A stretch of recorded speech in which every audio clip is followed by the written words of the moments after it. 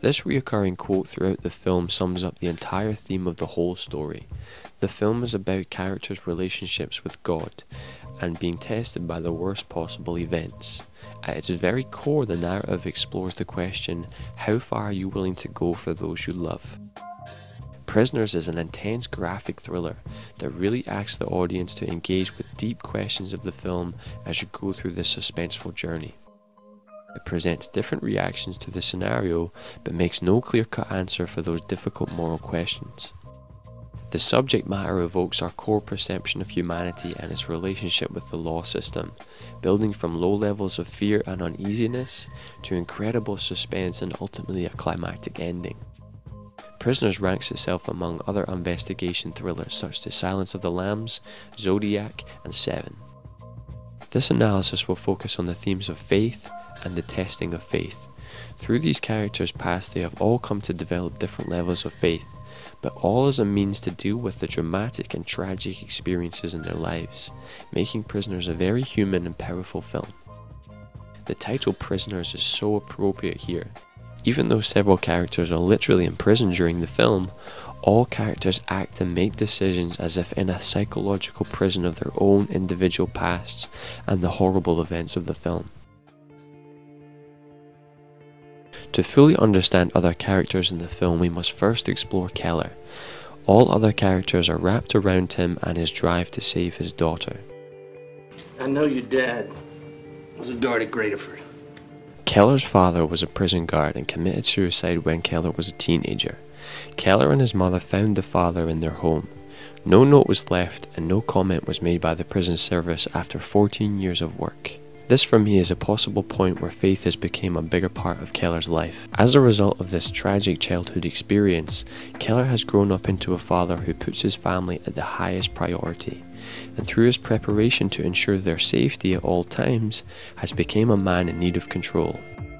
Keller's faith in the film is outweighed by his need for control, and this is one of the reasons that Keller's faith is tested because of a sense of responsibility when his daughter is taken.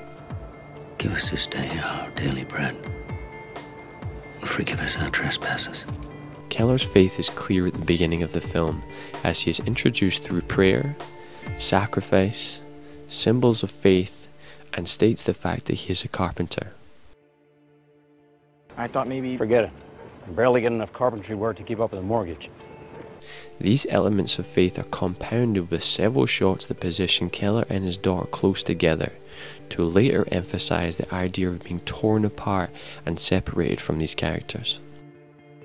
Once his daughter is taken, the feelings of personal responsibility is a heavy realization, which is seen through his wife. Why can't you make her go home? And through the toothbrush scene.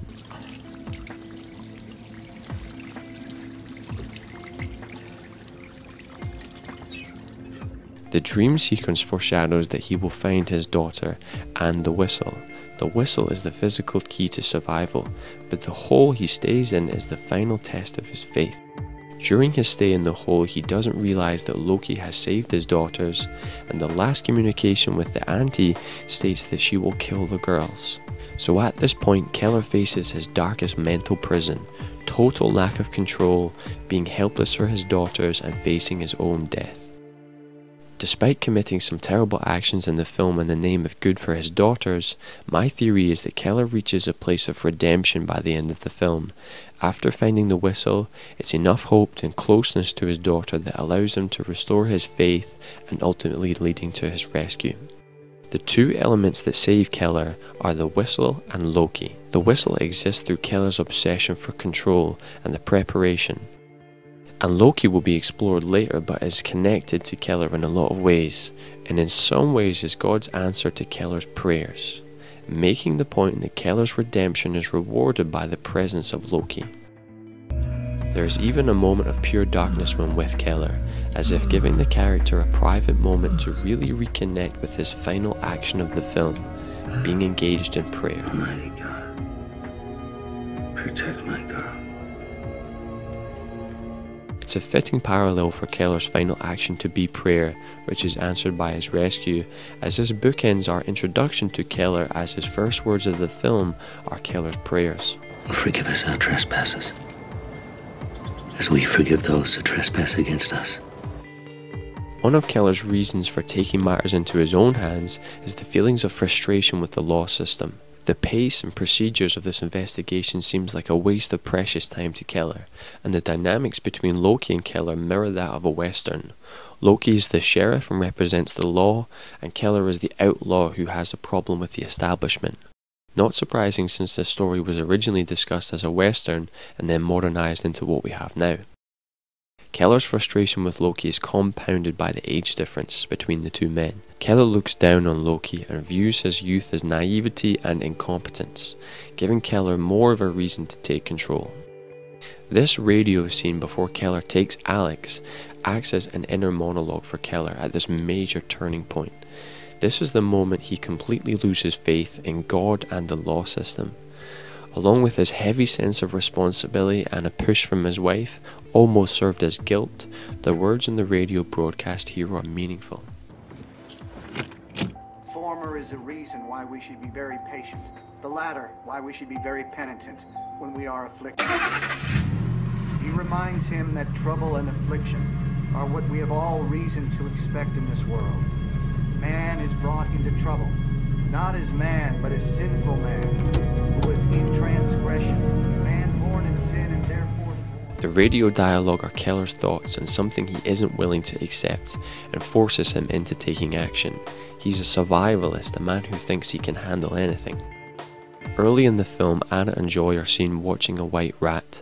Later in the film, when Keller decides to take matters into his own hands and leaves to find Alex, the scene cuts back again to show that the rat is now black, foreshadowing Keller's transition from holy man into sinner. There is also the presence of 3 owls in the bedroom. The meaning of 3 owls in terms of dreams is a symbol of wisdom, seriousness and thoughtfulness.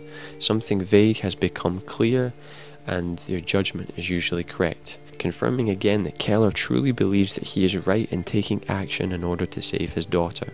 In the scene where Keller fights with his son in Anna's room, he pushes him and knocks over Anna's dollhouse, a beautiful parallel to his home metaphorically falling apart. In our first trip to see Alex, the cross in the car is swinging and turned to the side. This represents Keller's faith being tested in the moments when his faith is beginning to fade. Contrast this with the opening scene of Keller and his son, we can see that the cross is fully present and reflected Keller's then stronger faith. Keller's father committed suicide in this house and was found by Keller and his mother.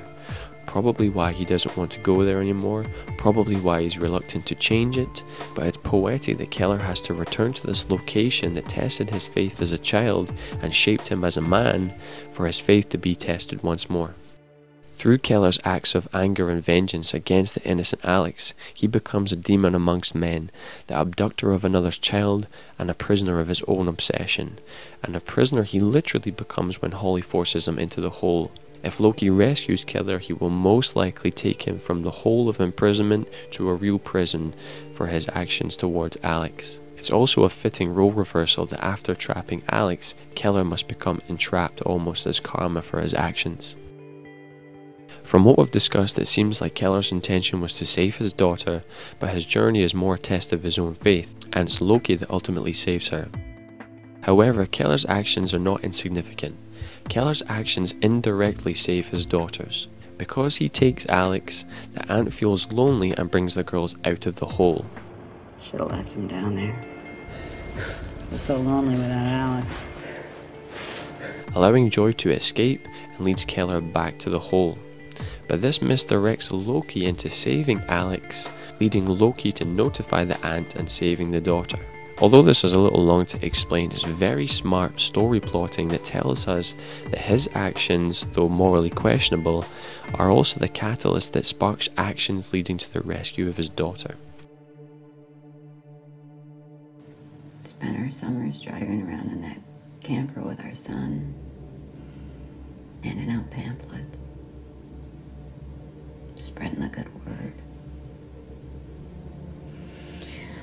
After our son died of cancer, we started seeing things differently.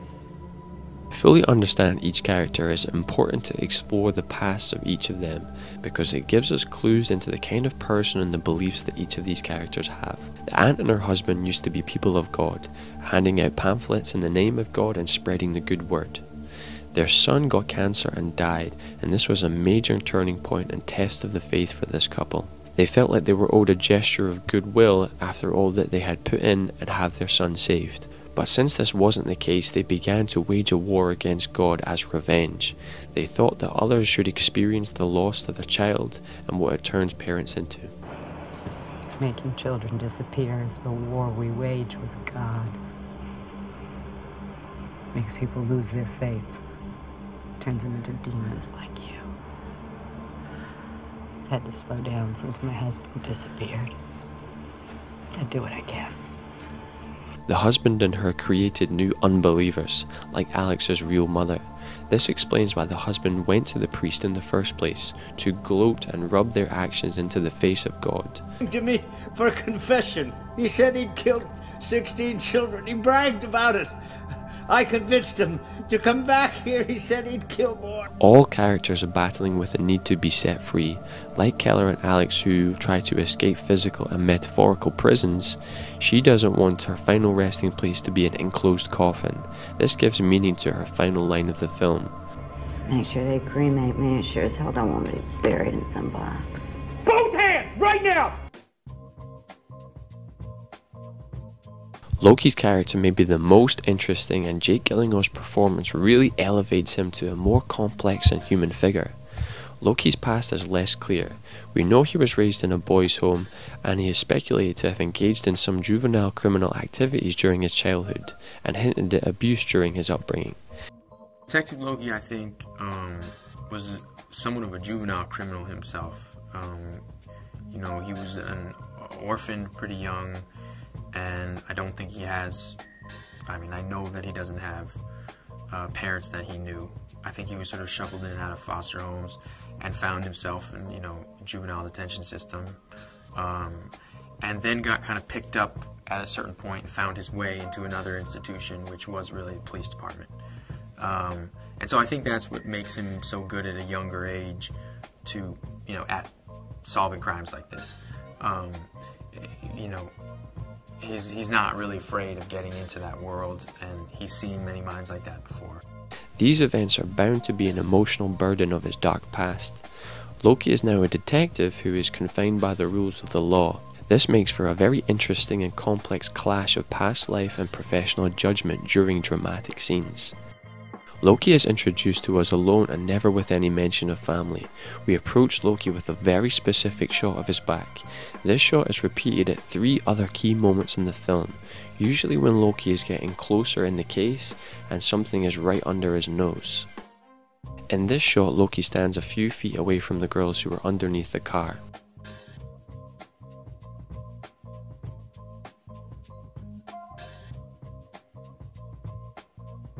Loki is still full of rage and is being tested, but is about to stumble into another clue that is right in front of him. Unlike the previous back shots, we begin to move away from him in this shot, as the case is over and he is mentally trying to let this story end and move on. But during this crucial moment we hear the whistle blow, leading to one of the most perfect endings to a suspenseful investigation film. We know that Loki has never failed to solve a case, and I have complete faith in him as a detective to investigate even the slightest possibility, and his drive and thoroughness is what will ultimately lead to Keller's savior. By saving Keller, he not only solves the case of the missing daughter, but he then ties up all of the loose ends. You can see the lack of satisfaction when Loki meets the daughter in the hospital. You can tell that his mind is still working on the case. Loki has absolute faith in the law system to lead him down the right path eventually, which it does, even if it doesn't match Keller's sense of urgency. Let's explore some of the details that Loki's character reveals. Loki has various tattoos on his body, all of which are a specific narrative purpose. The mere presence of so many tattoos as a detective makes him a questionable character, making his past a prominent part of his character. Loki's neck tattoo is an 8-sided pointed star, meaning the symbol of chaos. In Christianity, the 8-pointed star is the star of redemption or regeneration, or represents baptism. This could be significant for the turnaround in his own life, or how he helped Keller's character throughout the film, especially at the end of the film. Loki strategically uses this tattoo for intimidation, especially when around Alex and during questioning. He covers it up when around the family. Loki's finger tattoos are a version of zodiac symbols or star signs, but don't seem to match any I could find. However, the letters on his fingers roughly form the shape of an M-A-Z-E. The word maze. The word maze runs throughout the film, even the close-ups of his wife's medicine. The Mason ring means more in America than it does to me, but Gyllenhaal has stated in an interview that that's sort of a representation of the institution, finding comfort within that space and what that means, particularly in America. Loki has a twitch and blinks repetitively throughout the film, especially during investigation scenes. And I found it to be a way in which it was like expression of an emotional state. He couldn't just emote because it would hurt the case. It could hurt him trying to figure out the case. It would create great doubt. He was just dealing with computing so much that it was almost an overload, like a glitch. The cross on the hand. The only other cross that we see in the film is the one that's in Keller's car, and begins to become less and less clear as his faith fades. Loki's is tested at several points in the film and never breaks the law, but is tempted to do at different moments, usually when pushed by Keller or made to feel guilty by Keller. Both men have the same goal of finding the girls and share the belief of pray for the best and prepare for the worst. This phase is one of the main beliefs that Keller embodies, and Loki begins to become influenced by as the film goes on. Keller starts with this opinion. You know the most important thing your granddad ever taught me?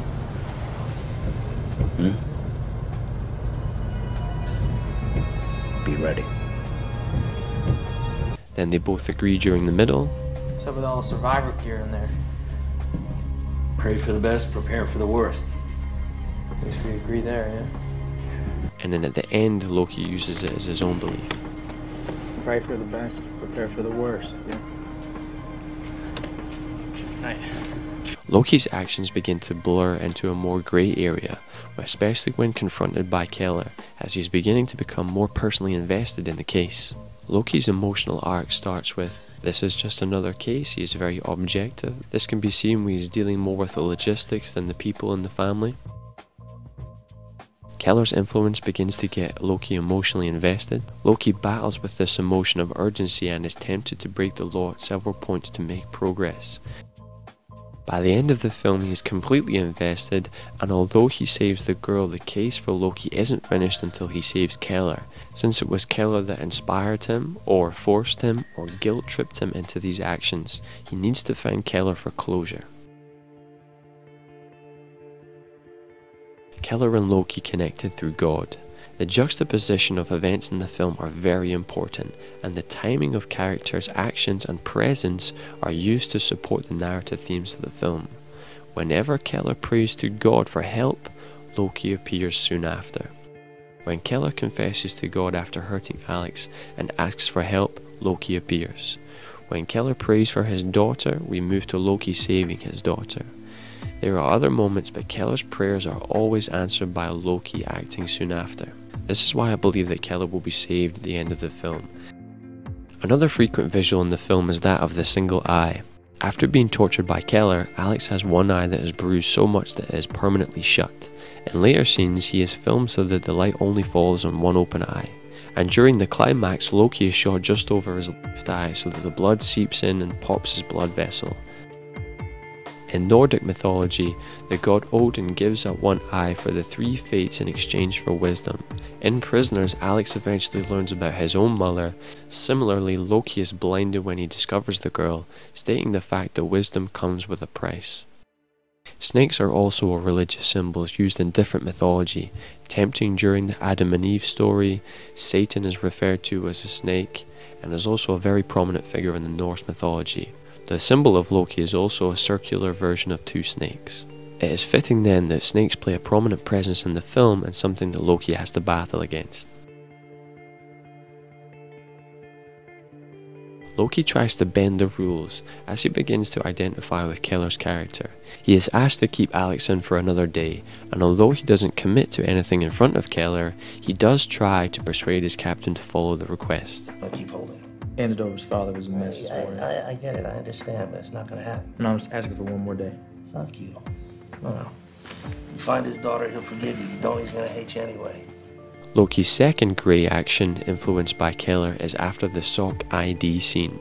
Keller blames Loki, and as he experiences a moment of reflection, emphasised by his physical reflection in the glass door, despite his best effort and calm demeanour, this scene has had a heavy impact on Loki, and it leads to a major turning point and makes his second great action because of Keller's pressure. Loki hassles Bob and indirectly gets him killed and loses a potential witness. Also, this scene is cross-cut with Keller's prayers, maybe telling us that this is a moment where Loki is asking for strength in his faith. Our Father who art in heaven, hallowed be thy name. Thy kingdom come. A prayer that Keller can't finish, showing that both men are getting to the end of their wits. Also, when he is asked if Keller will go to prison, the statement of probably hints at a level of sympathy and even doubt as to what should be a very cut clear yes or no based on Keller's actions. Keller and Loki cross during the film. Keller begins intensely and his faith is tested throughout. Loki starts out as if any other case, but begins to really identify with Keller and becomes increasingly invested, and during Keller's darkest hours of entrapment, Loki takes over and completes the case that they would both set out to resolve and rescue. This crossover is mirrored by their physical height in the film. In the beginning, Keller looks down on Loki and refuses to sit whenever he is around. Please, sit down. And tries to always be above Loki. So? No. Why would I make this up? Hey, Why? No, think about it. Why would I make this up? I'm not saying that. During the middle of the film, Keller becomes more vulnerable and is reluctantly lowered to Loki's level. Park the liquor store. I have a bottle of liquor. And we see him below Loki at the end of the film. Keller has sank so low in terms of his faith that he is below ground level compared to Loki, and it will be Loki's job to raise him back up. The choice of music again emphasised the redemption for Keller and how this time in the hole has been a spiritual journey or rebirth. In the beginning of the film, Keller's journey home is overlapped with the song Put Your Hand in My Hand, a song that speaks about being in step with God and letting Him guide you. Very much a reflection of Keller's character at that time.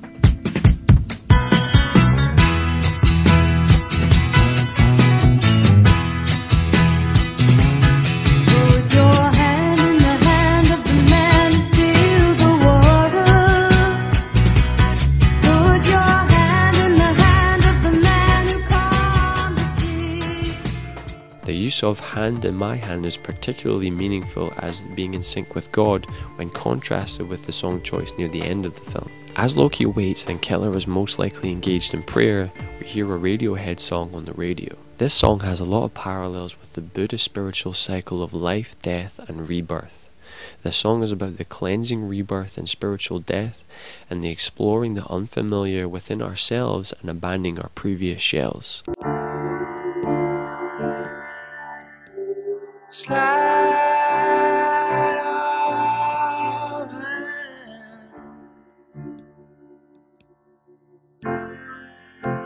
and jump off the end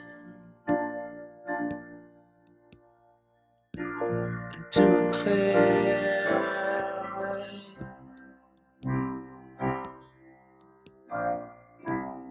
No one around.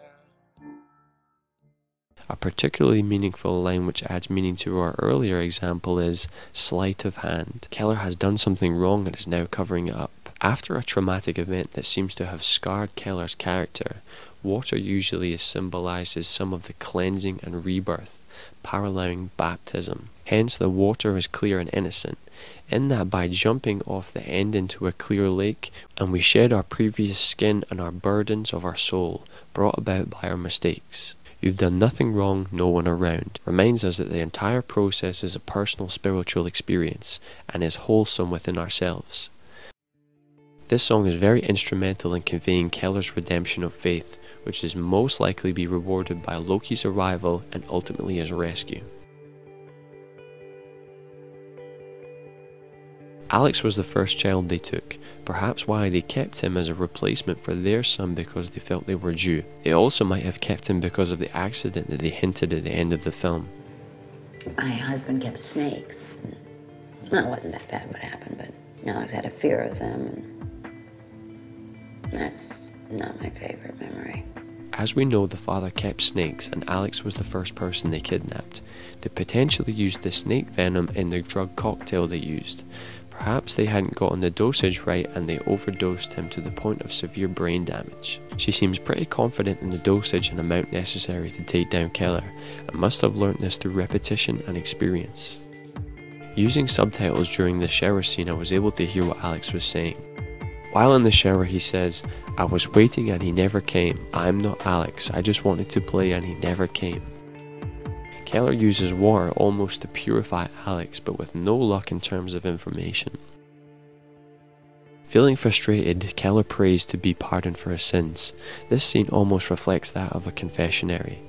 This prayer again is answered by Loki's arrival. The maze shown in the film represents the journey of life, death and rebirth that Keller is engaged in. Like all holy journeys, the destination is of moral and spiritual significance. Life is when Keller's home is safe and complete. Death is when Keller's home is broken by the taking of his daughter. Keller becomes a monster due to the wrong done to his family and friends. And rebirth is when he must be granted salvation in order to return to the world as a man. Because the film shows these characters in extraordinary circumstances, we see how different characters react to a test of this level and intensity. The mother turns to drugs, Keller turns to violence, and Franklin turns to non-action or helplessness. In the intense hammer scene, he doesn't contribute to it, but doesn't stop it either, emphasizing his helpless feeling. This feeling of duality is literally shown when he is stuck between the two men. Watching the scene again and watching from his perspective, concentrating on his face during this scene, completely changes how I saw this scene. He is appalled by what his friend is doing, but he is helpless at the same time. The act of non-action says a lot about his character. He battles between the morally questionable actions and the desire to have his daughter back. So many names. Forgot all about Bobby Taylor till I read about him in the paper.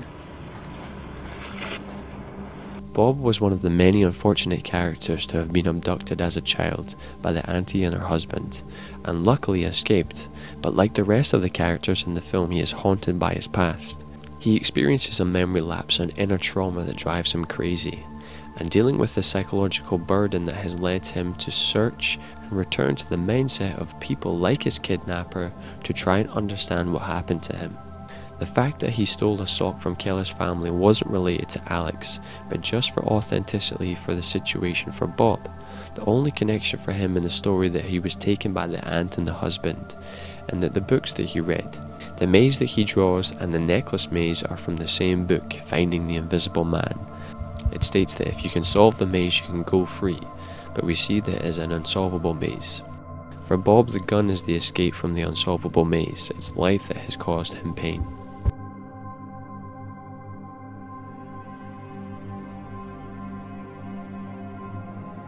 The opening shot of the film is very much like the bars of a prison cell, matching the opening imagery with the theme of the film. Early on in the film, the camera is used effectively to give the audience the feeling of somebody watching, all in the effort to increase tension and an uneasy feeling of uncertainty and drama. It shows as a waiting camera, making the audience want to see more and anticipate something coming. The interiors of the house seem gloomy and cramped, with the walls cutting into the frame and characters coming in and out of sight, a visual representation of the idea of people being cut off from one another. There are many scenes in the film with people looking through glass, being close but being separated from. We constantly throughout the film see the actions through glass and from a distance. This emphasizes the idea of distance, distrust, and separation.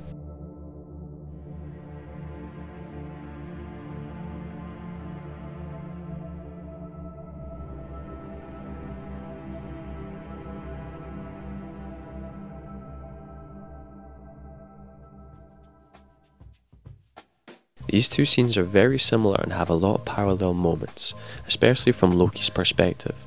Loki has to break into both houses and discovers both men asleep on the ground. He follows them through different areas and gets very close to clues of the case. And in terms of the priest scene, he gets close to the maze that he will return to later on the necklace. And in Keller's scene, he gets very close to Alec physically but doesn't discover him until later on in the film. These two repeated scenes, along with the back shots that we spoke about earlier, emphasize the idea of Loki going through investigation and getting closer and closer over time. The film purposely leaves gaps in the narrative, usually by fading to black as something is about to happen, asking the audience to fill in parts for themselves and be an active participant. This is particularly true for the ending moment of the film, leaving the audience with question and encouraging reflection on the film. For me, the characters have been shaped so well throughout the film that it is clear what will happen after the credits. Prisoners was one of my favourite films from last year, along with Place Beyond the Pines. Denis Villeneuve is quickly becoming one of my favourite filmmakers, and I was very pleased that when I dug a little deeper into Prisoners that it always revealed meaning and showed the level of detail that went into making such a suspenseful thriller ride and human story. I'm very excited to see his upcoming film Enemy. I hope you enjoyed this analysis of Prisoners. Feel free to comment and ask questions below. I would love to discover more about this film through our communication. Thank you.